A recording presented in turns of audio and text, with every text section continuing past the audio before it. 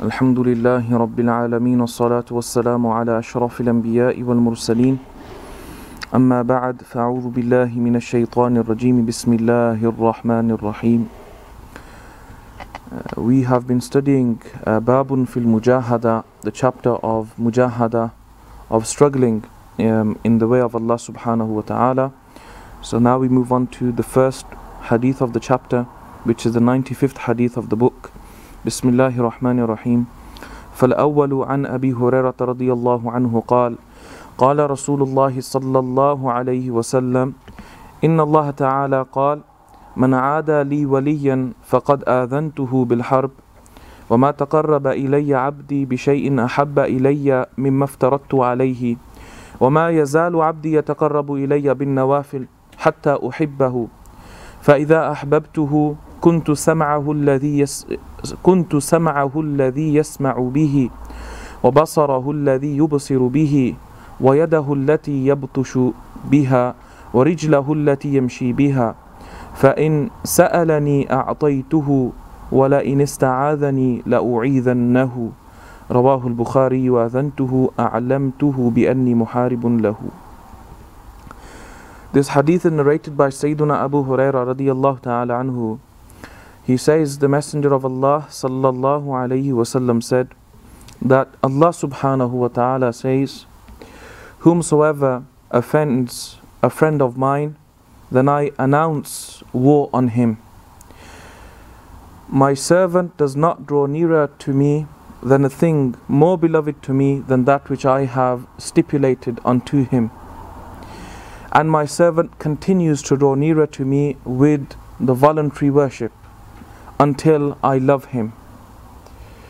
And when I love him, I am his hearing with which he hears, his sight with which he sees, his hand with which he grasps, his feet or his foot with which he walks.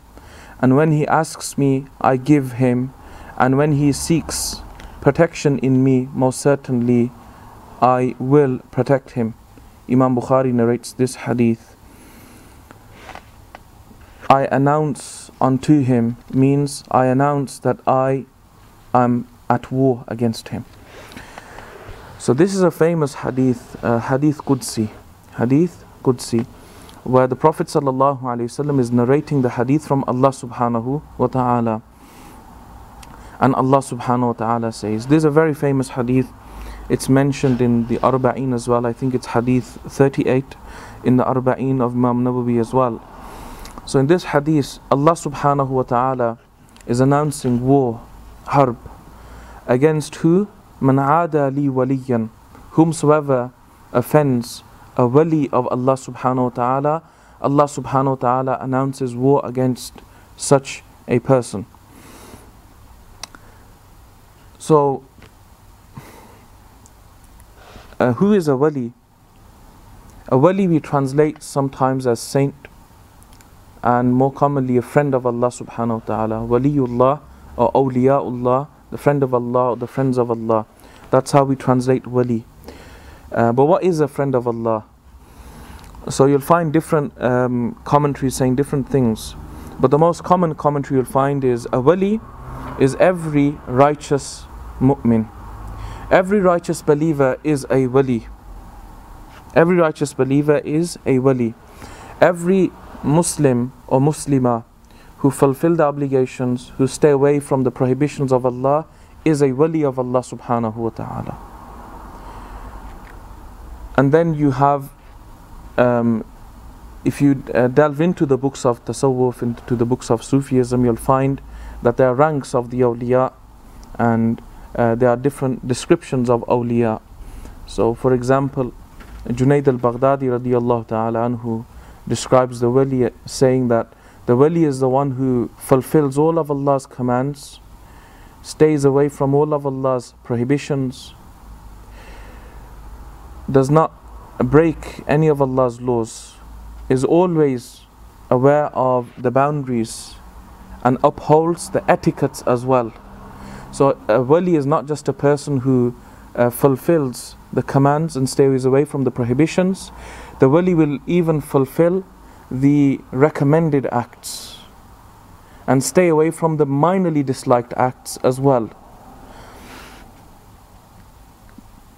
But the more broader definition is every believing man or woman who fulfills Allah's commands and stays away from Allah's prohibition. Mufti Ahmad Yar Khan Naimi rahmatullahi ta'ala alayhi comments on this hadith. In this hadith also mentioned in Mishkat. So Mufti Ahmad Yar Khan Naimi comments on this, and he says that in the hadith literature, Allah subhanahu wa ta'ala, which was available to him, after surveying all the hadith literature which was available to him, he says Allah subhanahu wa ta'ala only has announced war on 2 people. So from surveying all the hadith that were available to him, he says Allah subhanahu wa ta'ala announces war only on 2 people. Number 1, the one who offends the wali of Allah, and number 2, the one who does not pay the zakat. Allah subhanahu wa ta'ala announces war on these 2 people. The one who offends and disrespects the awliya, the buzurgan-e-deen, and the one who misses the zakat without a valid reason. Of course, highlighting the importance of zakat as well. But since that's not our topic, I'm not going to discuss that much. From this hadith, we also realize that we should have utmost reverence and respect for the awliya. We should have utmost respect for the awliya. If it was not for the awliya, if it was not for the buzurgan-e-deen, the pious predecessors, rahimahumullah ta'ala, many of us would not even be Muslims. For example, in Bangladesh, one of the most well-known walis, one of the most well-known saintly figures is who? Shah Jalal, rahmatullahi ta'ala alayh. And if it was not for him, then how many people would not have accepted Islam? So likewise, if you look into the subcontinent, into India, into Pakistan, the amount of awliya who came into those countries, those regions, they are the reason why Islam has spread in those areas. So we have utmost respect, love and reverence for them, and we do not disrespect them in any way. Why the one who disrespects the awliya is calling Allah subhanahu wa ta'ala, and Allah subhanahu wa ta'ala is announcing war on such people. Would you want this? So we do not disrespect the awliya, we respect the awliya. Awliya, even Muslims, a normal Muslim, without a valid reason, we shouldn't be disrespecting our normal Muslim brothers and sisters. For all you know, they may be awliya, they're righteous practicing Muslims who fulfill Allah's commands, who stay away from Allah's prohibitions. Why would you offend them? Why would you disrespect them? There was once a man, he was majzoob, he was a man of states, of ahwal, and he was walking once in the street, and he stepped into in a puddle, and by the puddle there was a man speaking to a woman, and when this majzoob stepped into the puddle, the splashes went onto the woman. So then this man got angry and he slapped the majzoob. Then the majzoob left. He didn't say anything to him, he left. The majzoob comes back the same path shortly later, and the people were gathered around. Something had happened.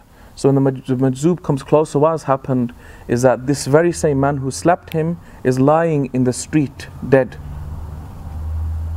What happened was he was standing on the roof, he slipped and he fell to the ground and he died. And when the majzoob came, the people said that you must have cursed him, and Allah done this to him after you cursed him. And the majzoob said, but I did not curse him. The majzoob said, I didn't curse him. But I'll tell you what happened. I unintentionally disrespected his friend, so he became angry and he slapped me. But what he done was that he disrespected the friend of Allah, and then the one who Allah is his friend, Allah then dealt with this man. That's why we are people of adab, we are people of respect. We show respect to people, especially if they are people of religious affiliation. We ask them for their supplications. How many hadith have we crossed which teach us, and in the points of commentary we mentioned, you should take your children to the righteous people. You should ask the righteous people for their supplications. You should show your children how to have love, respect and honor for people of the deen. But in addition to that, we should be wary of disrespecting the people, disrespecting the people of Allah subhanahu wa ta'ala. Shaykh al-Hadith wa Tafsir Allama Abdul Mustafa Azami has a book called Ajaib al-Quran Ma'a Gharaib al-Quran, or Ma'a Gharaib al-Quran. It's been translated into English as The Marvels of the Quran. And in there he mentions a story, and it's not a long story, but in the end of the story he mentions that Allah subhanahu wa ta'ala has placed on the earth creatures who will attack those who disrespect the awliya. So we are people of adab, we are people of respect. When it comes to the elders, when it comes to those who are alive in front of us, we have respect. And even the awliya who have left this dunya, we have respect for them. We have respect for them. Some of them are major awliya, and you wouldn't even dare to disrespect them and see what happens after you disrespect them. So for example, Sultanul Awliya, Muhyiddin Sayyiduna Shaykh Abdul Qadir Jilani alayhi rahmah. People have been known who disrespect him, and then on the spot they are destroyed. On the spot they become mad. A story is written about people who disrespect Sayyidina Shaykh Abdul Qadir Jilani and what happens to them. And that's very famous. About I think 40-50 years ago in Pakistan, there's a very famous individual who stood on the mimbar and he started insulting Sayyidina Shaykh Abdul Qadir Jilani. And it mentioned that when he died, Allah subhanahu wa ta'ala disfigured his face, and on his coffin they had to seal the part where you can move and you can see the face. They had to seal it because nobody was allowed to see his face. And that's what happens. Those who disrespect the awliya, the wrath of Allah subhanahu wa ta'ala manifests even at the times of their death, and you can see. Ba adab, ba nasib, be adab, be nasib. People of respect are of good fortune, and people of disrespect are of misfortune. May Allah subhanahu wa ta'ala give us the ability to honor, respect the awliya, and to follow their messages and to implement their lives into our lives.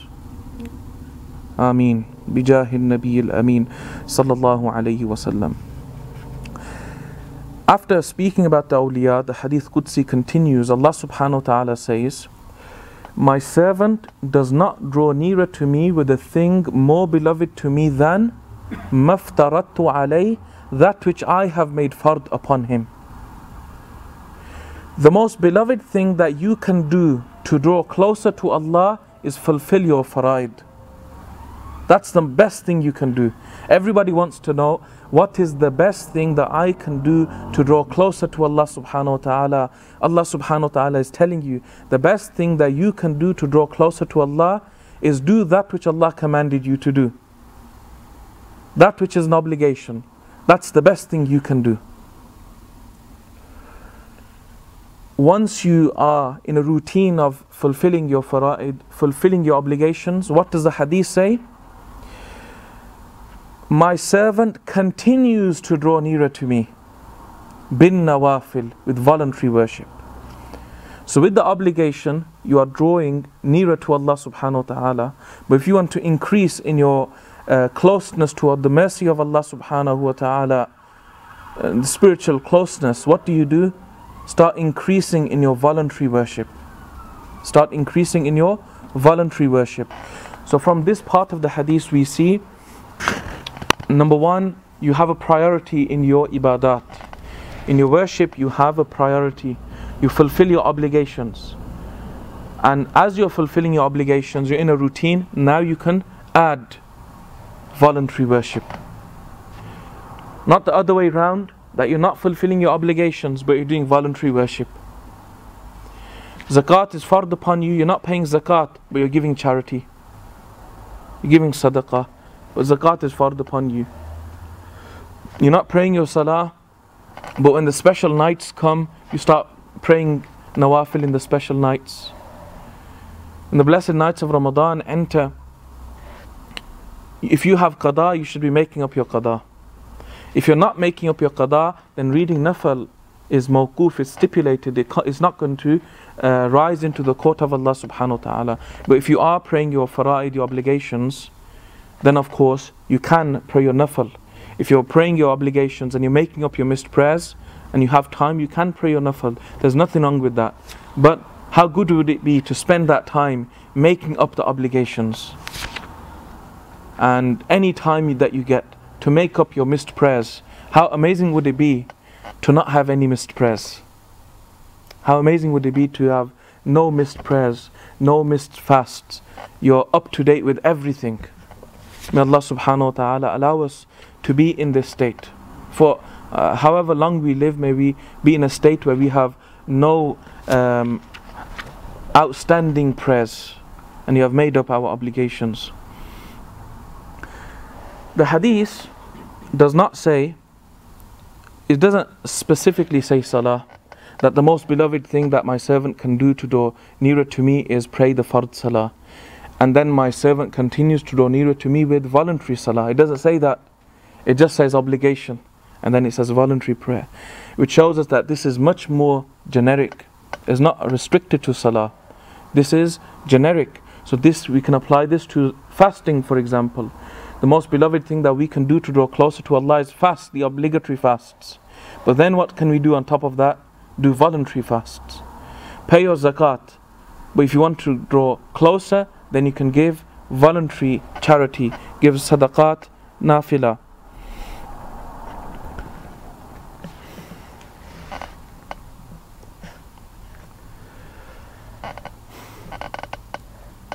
This servant will fulfill the obligations and then go beyond the obligations and start praying and worshipping Allah subhanahu wa ta'ala voluntarily. Hatta uhibbahu. The servant will draw nearer and nearer to Allah. Allah subhanahu wa ta'ala says, until uhibbahu, I love him. Each and every single one of us wants to be in this group of people who Allah says, I love him. Who wouldn't want to be there in that place where Allah says, I love him? Now we know how to get there. Fulfill your obligations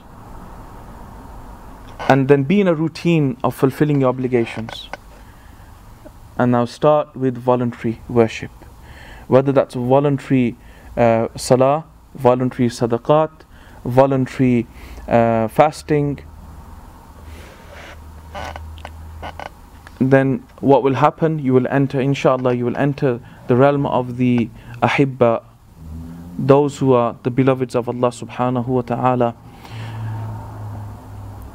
فَإِذَا أَحْبَبْتُهُ, when I love him. So now Allah subhanahu wa ta'ala is going to give you signs that when Allah subhanahu wa ta'ala loves a person, what does that mean? When I love him, I am his hearing with which he hears, his sight with which he sees, his hand with which he holds or grasps, his foot with which he walks. What does that mean? First and foremost, we all know that this cannot be translated literally. This cannot be translated literally. Na'udhu billah, that would be impermissible. So what does it mean then? Of course, we're not translating it literally, but so what does it mean?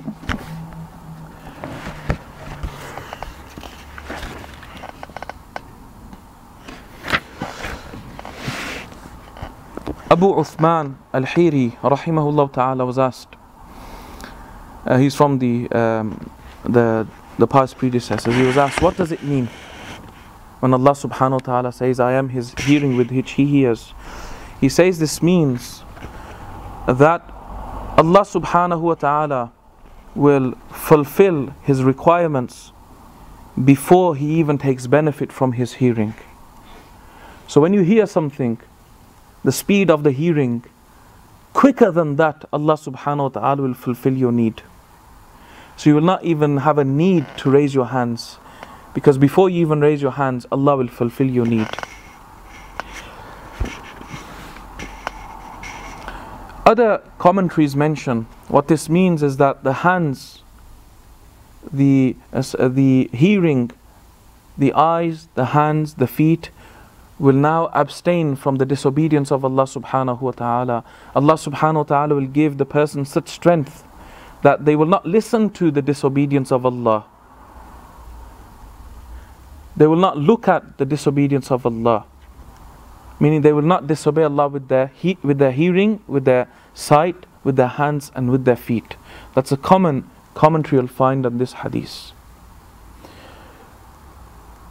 But Ghazali Zama, Razi Dawra, Allama Saeed Ahmed Qadiri rahmatullahi ta'ala alayhi, in his book Tawheed or Shirk, he speaks about this hadith and he says that this doesn't make sense, because you have to abstain from looking at haram to enter this stage.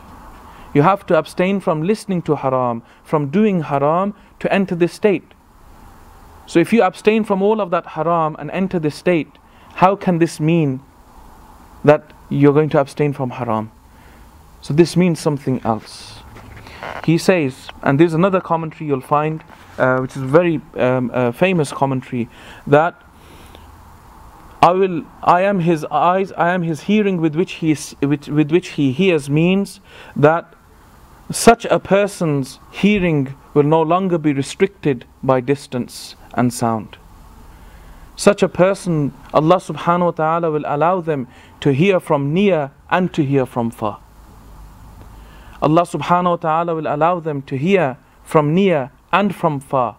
And Allah subhanahu wa ta'ala will allow them to hear that which has sound and that which does not have sound, even thoughts. I am his sight with which he sees would mean Allah subhanahu wa ta'ala will strengthen this person's sight so much that he or she will be able to see from close and from far. He will be able to see that which has a physical presence and that which is abstract, things such as emotions.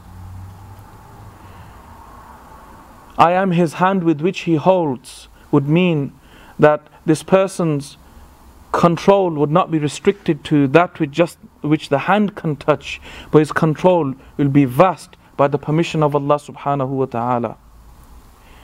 And I am his feet with which he walks means that the steps this person takes are not restricted by this dunya. Close and far become same for such a person. This hadith is in fact a proof for karamatul awliya, a proof for the miracles of the awliya. According to the Ahlul Sunnati wal Jama'ah, karamatul awliya'i thabitatun, the miracles of the godly people, the miracles of the friends of Allah subhanahu wa ta'ala, thabitatun, are established by Quran and Hadith. I'll give you some examples of karamatul awliya where they have entered this realm, they have entered this rank where they are now the beloveds of Allah subhanahu wa ta'ala, where they are now the beloveds of Allah subhanahu wa ta'ala.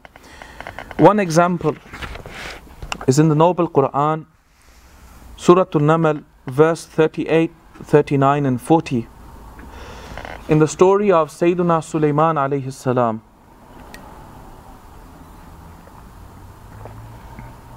there's mention in the Noble Quran, Sulaiman alayhi salam invited Bilqis to come so that he could invite her to the oneness of Allah subhanahu wa ta'ala. Bilqis left with her army to come to Sayyidina Sulaiman alayhi salam in Palestine. Bilqis had a throne, and the description of the throne is mentioned. This was a huge throne which would take tens of men to lift the throne. It was very heavy, and the distance between Bilqis's palace and Sayyidina Sulaiman alayhi salam in Palestine was a journey of 6 months.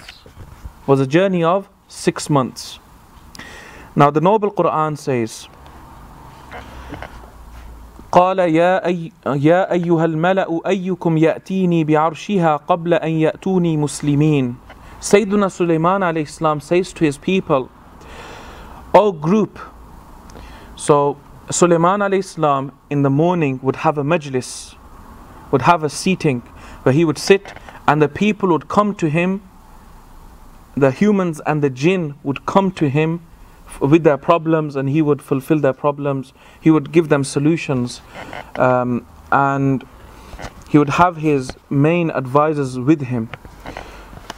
So now it's the majlis. Sulaiman alayhi salam asks the people, O people, who from amongst you can bring her throne here before she comes here submitting to Allah subhanahu wa ta'ala? So she has left. It takes 6 months for her to get here. Who can get her throne, go there, get her throne and bring it back before she comes? قال عفريت من الجن أنا آتيك به قبل أن تقوم من مقامك وإني عليه لقوي أمين. Then a jinn said, a ifrit, a type of jinn from the jinn kind, said, I can bring it to you before you stand from your place, and I am able, well and able to do this. And I am able and trustworthy, I can do this. So the jinn says, your majlis has started now. Before you end your majlis today, I can go there and bring it to you. I can go there, a journey of 6 months, get the arsh, and I can bring it here. Moments, couple of hours. It's a 6 months journey, but I can bring it to you in a couple of hours. قال الذي عنده علم من الكتاب. Another person stands up, whose name later we learn is Asif bin Barkhiyah. The one with whom is knowledge of the book stands, and he says, أنا آتيك به قبل أن يرتد إليك طرفك. I can bring it to you before you blink your eye. فلما رآه مستقرا عنده قال هذا من فضل ربي. So then when Sulaiman alayhi salam looks, what does he see? The throne is in front of him. And then this man says, هذا من فضل ربي. This is from the grace of my Lord. Asif bin Barkhiyah, a human being, but of such a high rank from the awliya. In the Quran we are told he performed this miracle, that he was able to bring the throne that takes tens of men by himself within a moment. He was able to distance of 6 months within the blink of an eye. This is kuntu yadahu allati yabtushu biha. I am his hands with which he takes. There are a number of examples of karamatul awliya in the Quran and Hadith. We can't deny them. It would be incorrect and wrong for us to deny the concept of the miracles of the awliya. Many are mentioned in Quran and Hadith. I'll mention just 2 or 3 more. It's mentioned in Sahih Bukhari that 3 men came to the house of Sayyiduna Abu Bakr as-Siddiq radiyallahu ta'ala anhu, and he gave them some food. He gave them some food. The narrator narrates the hadith and he says, I swear by Allah, we would not lift a morsel of food except that after it the food would increase. So they were eating food. He says every time we would lift a bite, Allah would increase the food. He says by the time we had finished and all 3 of us were satiated, the food was more than it was before. The food was more than it was before. Sayyidina Abu Bakr as-Siddiq says that he took the food to his wife, and when the wife looked at the food, the wife says, or he presented it to her and said, look at the food, look what's happened. And she says, I swear by the coolness of my eyes, this food is 3 times more than what I gave. It is 3 times more than what I gave. Then Sayyidina Abu Bakr Siddiq radiyallahu ta'ala anhu took the food and gifted it to the Prophet sallallahu alaihi wasallam. That food remained with the Prophet sallallahu alaihi wasallam. The daytime came, the matters and affairs of the day took place, and a time came where a group of 12 groups of people, 12 groups of people, not 12 people, 12 groups of people came. The Prophet ﷺ gave each group of people the food. One group ate, the second group ate, the third group ate. All 12 groups of people ate from the same food. And when they had finished, the food was still left as it was when they started. This is mentioned Sahih Bukhari. So an example of a miracle that happened at the hands of the follower of the Messenger of Allah, Sayyidina Abu Bakr as-Siddiq radiyallahu ta'ala anhu. Another beautiful miracle. In the time of Sayyidina Umar, there is mention in Dalail al-Nubuwah of Abu Nu'aym. This is a famous narration as well. In the time of Sayyidina Umar al-Khattab radiyallahu ta'ala anhu, Sayyidina Umar sent an army to go to war. And the head of the army was a man called Sariya. The head of the army was a man called Sariya. So now the army has left. They are fighting the battle wherever they are. Sayyidina Umar is in Madinatul Munawwara. It is a Friday. Sayyidina Umar radiyallahu ta'ala anhu is standing on the mimbar. He is giving the khutbah, the Friday sermon. All of a sudden, Sayyidina Umar turns to one direction. Whilst he is standing on the mimbar in Medina, he says, Ya Sariyatul Jabal, Ya Sariyatul Jabal, O Sariya the mountain, O Sariya the mountain. Then he continues with the sermon. Sometime later, a messenger came from the army, and Sayyidina Umar asked him about what had happened. And the messenger says, O Amirul Mu'mineen, we were in the battle and our enemies had overcome us and the enemies had surrounded us. All of a sudden we hear a voice saying, O Sariya the mountain, O Sariya the mountain. And that's when we turned our backs towards the mountain and we continued to fight and we were victorious. Here we see what? The hadith of the Prophet ﷺ, hadith Qudsi. I am his sight with which he sees. Sayyidina Umar radiyallahu ta'ala anhu is in Madinatul Munawwara, and by the permission of Allah subhanahu wa ta'ala, he is seeing what is happening hundreds of miles away. This is Karamatul Awliya. The next one is, it's another famous narration, a very interesting narration, mentioned in I think Riyad Al-Nadra. Imam Tabarani mentions in Riyad Al-Nadra. Imam Jalaluddin Suyuti mentions this in Tarikh al-Khulafa. When Egypt was conquered, the conqueror of Egypt was Sayyiduna Amr ibn al-As radiyallahu ta'ala, and who he is Fatihu Misr, the conqueror of Egypt.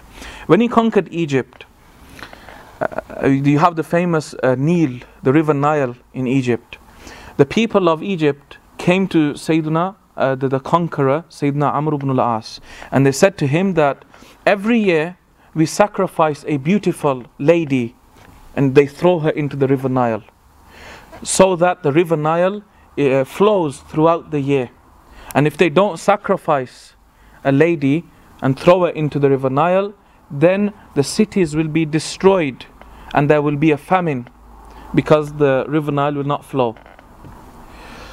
So Sayyidina Amr ibn al-As then sent a message to Sayyidina Umar radiyallahu ta'ala anhu. Then Sayyidina Umar sent a message back to Sayyidina Amr ibn al-As and radiyallahu ta'ala anhu. And Sayyidina Umar says in the letter that Islam has cancelled out all ignorant practices before it. Meaning this practice of sacrificing a beautiful lady in the river Nile is ignorant. We don't do this.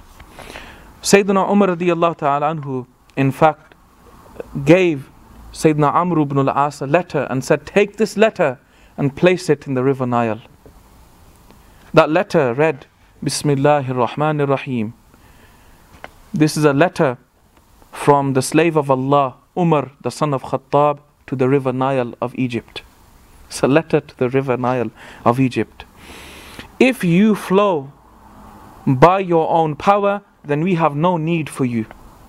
But if you flow with the permission of Allah, then flow in the name of Allah subhanahu wa ta'ala. And Sayyidina Umar told Sayyidina Amr ibn al-As, take this letter and place it into the river. And he took the letter, he placed it into the river, and it's mentioned that that very night the river Nile had filled up, and it had risen 16 arm lengths high. 16 arm lengths high it had risen, and every single year thereafter it increased 6 arms length, and it flowed throughout the year as a miracle of Sayyidina Umar ibn al-Khattab radiyallahu ta'ala anhu. So we have many examples in Quran, many examples in Hadith which establish karamatul awliya.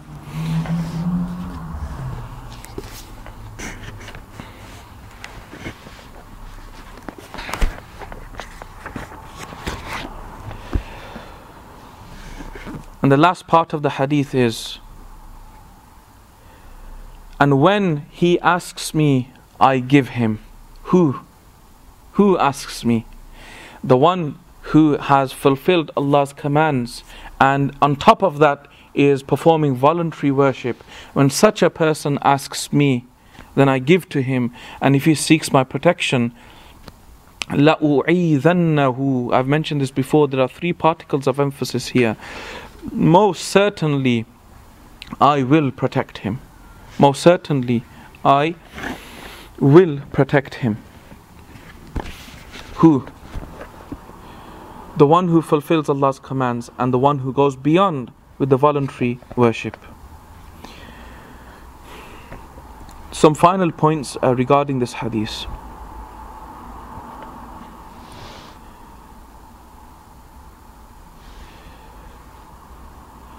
The fulfillment of obligations is given preference over fulfilling voluntary worship. Than fulfilling voluntary worship. I've heard in the past people making, claims regarding voluntary worship and nawafil and awrad. I even heard somebody saying once that if they miss their awrad, they can't live, as opposed to missing their salah. How does this make sense? Your awrad, your wazaif, your wazifas, the incantations you read, it's all voluntary from yourself. But the salah is an obligation. So this order is extremely important. How does this relate to the chapter Mujahada, striving in the way of Allah subhanahu wa ta'ala? We strive, and our striving has an order. You strive to fulfill Allah's commands. You strive to stay away from Allah's prohibitions. Then you start building on this. Bin nawafil. You continue to draw closer to Allah subhanahu wa ta'ala. Bin nawafil. With your voluntary ibadat, your voluntary worship.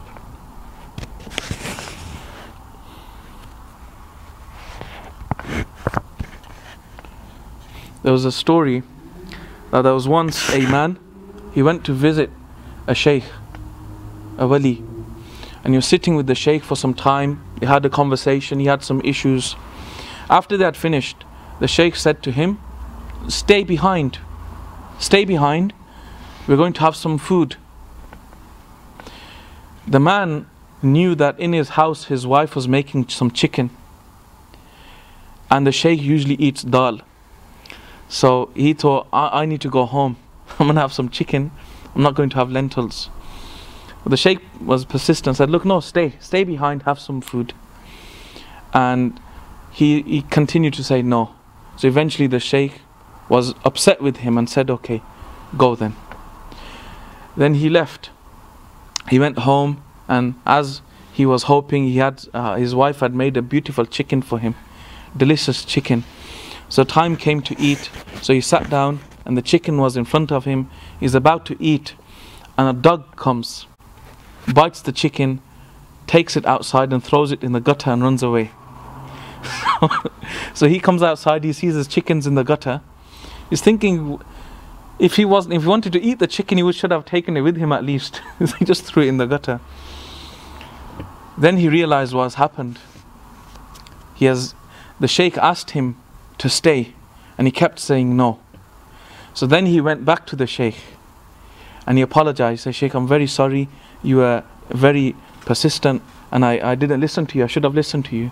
And the Shaykh turns around and says to him, Allah subhanahu wa ta'ala has given certain creatures the duty to teach people the respect of the awliya. Meaning, I told you to stay behind and you didn't. That's why the scholars of Sham say that if a elderly person or a wali gives you something, just take it. Even if you don't need it. Just take it from them unless you upset them. And if you upset a friend of Allah subhanahu wa ta'ala, then you never know what's going to happen. Allah knows best. It's just a story that I read, and I'm saying it just to lighten the mood, because I can see you're half asleep. So the whole point of our discussion is we should try our best to draw closer to Allah subhanahu wa ta'ala. And one of the points we mentioned in our last dars, you just take the first step. Allah will make everything easy for you. Just at least try. At least try. Take the first step. Look at this next hadith. بسم الله الرحمن الرحيم. الثاني عن أنس رضي الله عنه عن النبي صلى الله عليه وسلم فيما يرويه عن ربه عز وجل قال: إذا تقرب العبد إلي شبرا تقربت إليه ذراعا وإذا تقرب إلي ذراعا تقربت منه باعا وإذا أتاني يمشي أتيته هرولة. رواه البخاري. This hadith is narrated by Sayyiduna Anas radiyallahu ta'ala anhu from the Prophet sallallahu alaihi wasallam in that which he narrates from his Lord subhanahu wa ta'ala, that Allah subhanahu wa ta'ala says, when the servant draws nearer to me a handspan, I draw nearer to him an arm's length. And when the servant draws nearer to me an arm's length, I draw nearer to him by 6 feet. And when he approaches me walking, I approach him running. This hadith is mentioned by Imam Bukhari. I've translated it literally, but what is being said in this hadith? Again, it's a hadith Qudsi. Again, it's a hadith Qudsi. Allah subhanahu wa ta'ala is saying, the Prophet sallallahu alaihi wasallam is narrating. What's the hadith? When the servant draws closer to Allah in the form of ibadat, in the form of worship, one handspan, Allah draws nearer to the servant an arm's length. Of course, we can't translate this literally because distance cannot be attributed to Allah subhanahu wa ta'ala in its real meaning. The commentaries say that Allah subhanahu wa ta'ala is fast in accepting those deeds. And in another commentary, Allah subhanahu wa ta'ala's mercy rushes to that person as if he's done more good deeds than he or she actually done.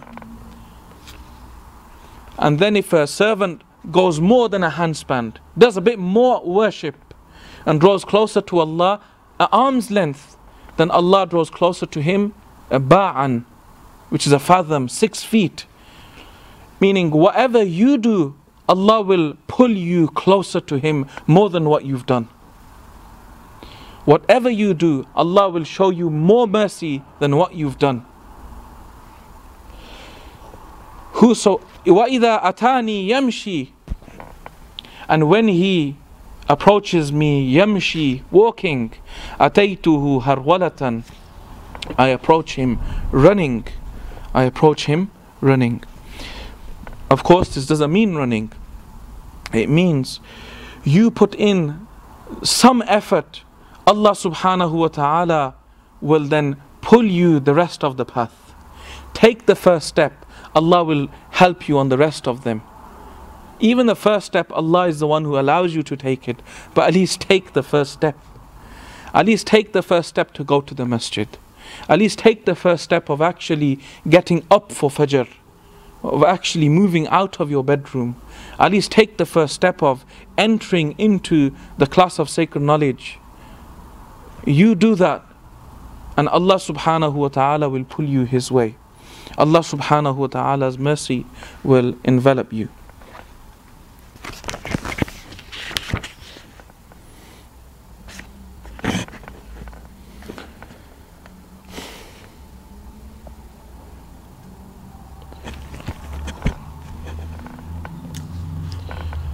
And we'll finish with the next hadith.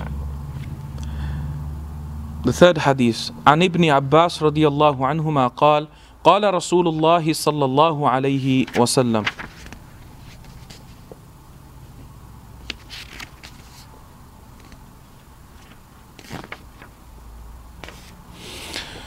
نعمتان مغبون فيهما كثير من الناس الصحة والفراغ رواه البخاري.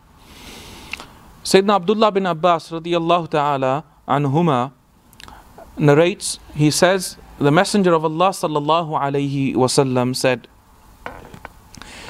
two blessings many people lose out on. There are two blessings that many people lose out on. As-sihhatu wal-faragh, good health and free time. Good health and free time.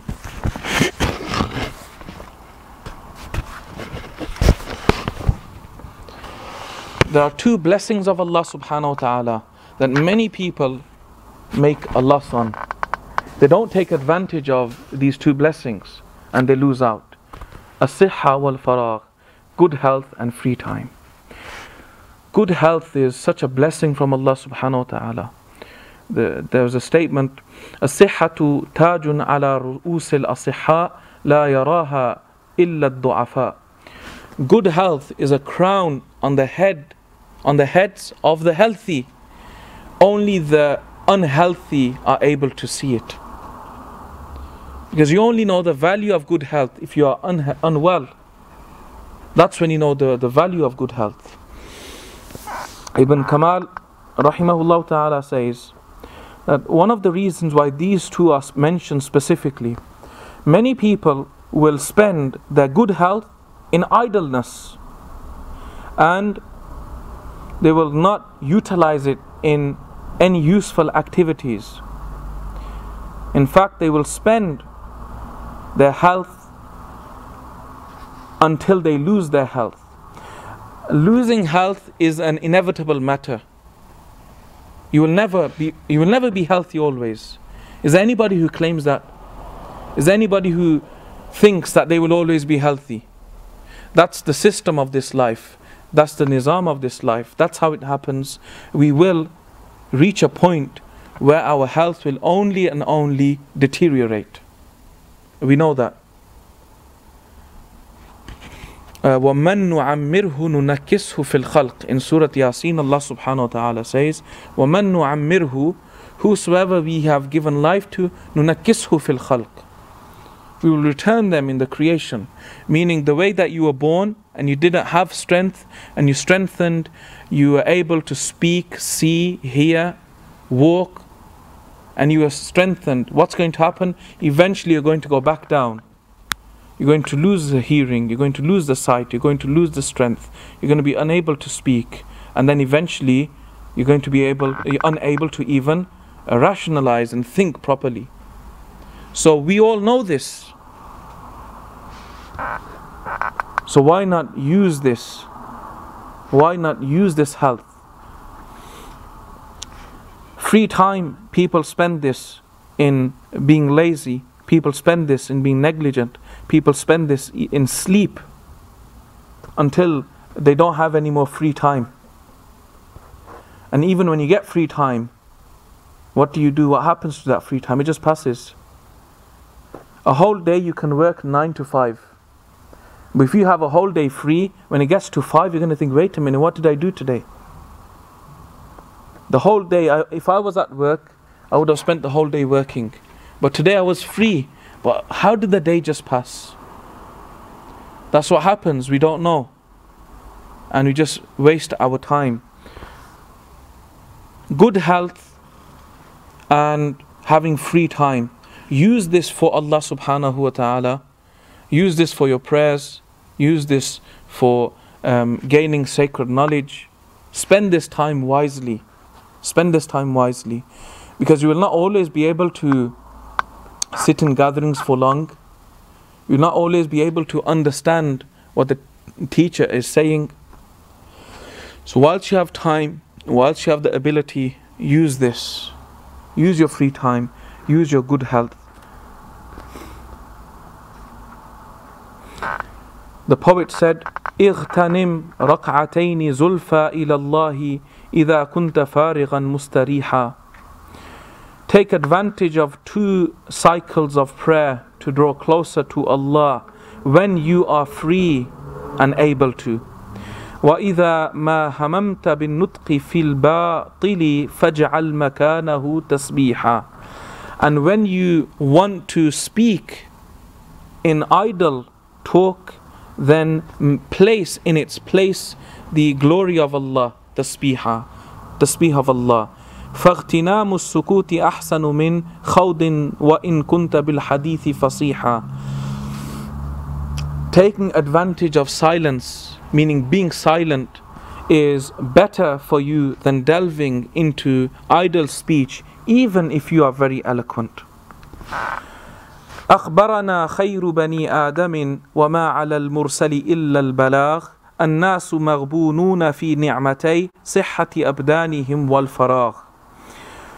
The best of the children of Adam informed me, and there is not upon the messenger except to pass the message, that people make a loss in 2 bounties, the good health of their bodies and free time. So whilst we have good health and whilst we have this free time, may Allah subhanahu wa ta'ala allow us to do mujahada, strive in His way and draw closer to Him subhanahu wa ta'ala. Alhamdulillahi Rabbil Alameen.